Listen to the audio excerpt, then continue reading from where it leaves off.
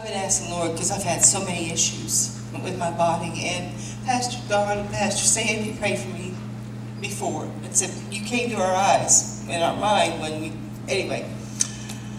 And then Amy came out when I was in the hallway and said, peace to every cell in your body. Well, peace to me is shalom. And so when I stood up, yeah, I was double dipping, triple dipping, I was doing more. But my foot was so cramped up and hurt on the side I could not put it down. So I'm believing for the rest of that.